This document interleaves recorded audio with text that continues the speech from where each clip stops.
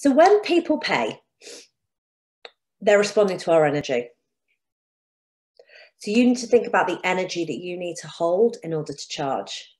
Then the strategy for attracting clients who are ready to pay at that level is you need to show up at that level and speak to them. As you rise, the people around you will rise. Not everybody, but some people will rise. People will be carried in that energy with you. When you write or speak or show up from that frequency, there are going to be people who are a match for that. So imagine yourself, I think a good visual that I'm being given to show you is imagine that you are a lighthouse and you're not properly plugged in, you've forgotten to charge yourself, your light kind of goes on, it goes off. Sometimes it flickers, sometimes it's off. It's just looking a bit sad and droopy.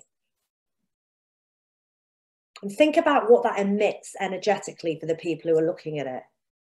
Well, there's a lighthouse. Looks all right. There's a coach, looks all right. Not really evoking much in me, but I can see it's there.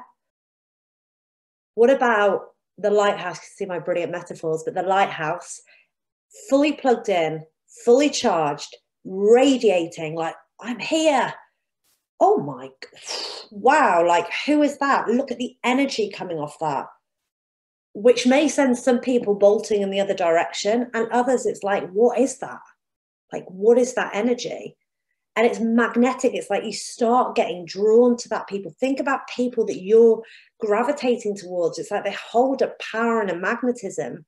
It's who they're being. And my being responds to who they're being. How cool is that?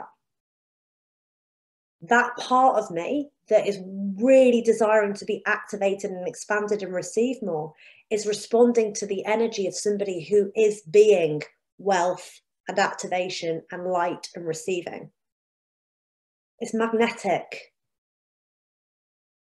So are you fully plugged in?